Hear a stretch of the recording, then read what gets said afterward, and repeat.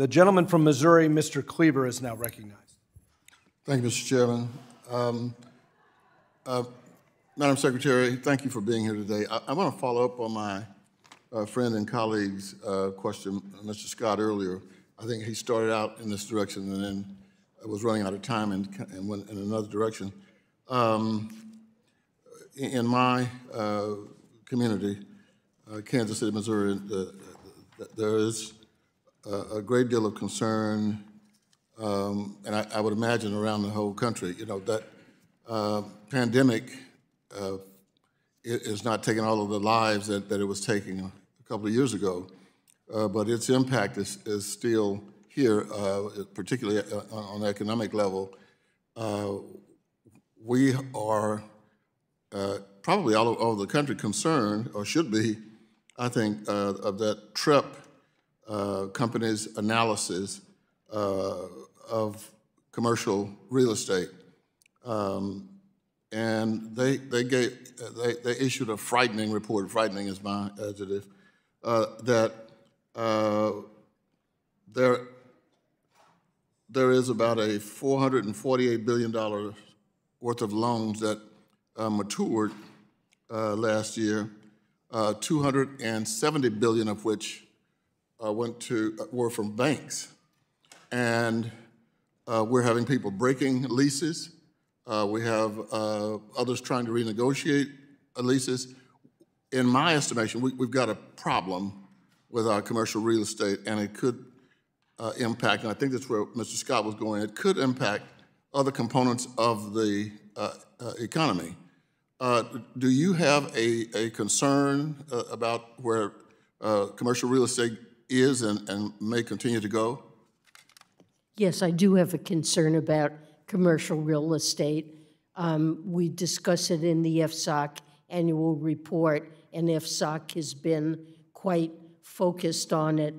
The banking supervisors have also been focused on commercial real estate and are working closely with the banks they supervise to discuss ways to manage and work with borrowers who have problems. They're, in some cases, working to make sure that loan loss reserves are built up to cover losses, that dividend policies are appropriate, that liquidity is adequate.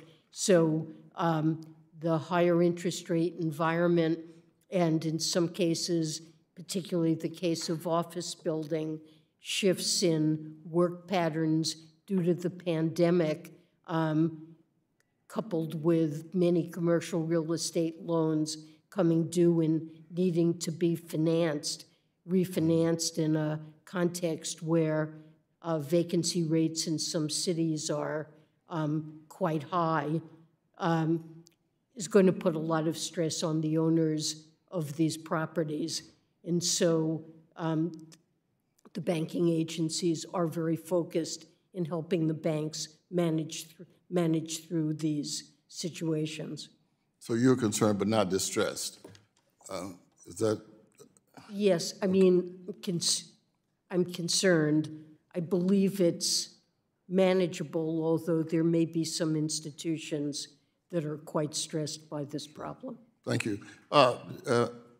Madam Secretary, are you familiar with Larry Kudlow, the former director of the National Economic Council?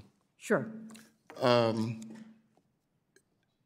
days ago, he said that, well, he conceded that his prediction of a recession was wrong and admitted that the U.S. economy is doing much better than expected under President Joe Biden. And he said that on Fox News.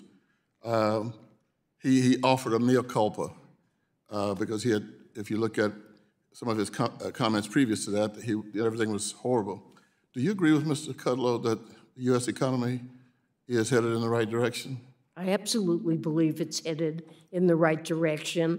Our growth is extremely strong. The labor market is at least as strong as it was prior to the pandemic. We've got it's been 50 years since we've had a string of unemployment rates this long under 4%. And job creation remains utterly robust. More people are participating in the labor market. The gentleman's and time has inflation's expired. way down. The gentleman's time has expired.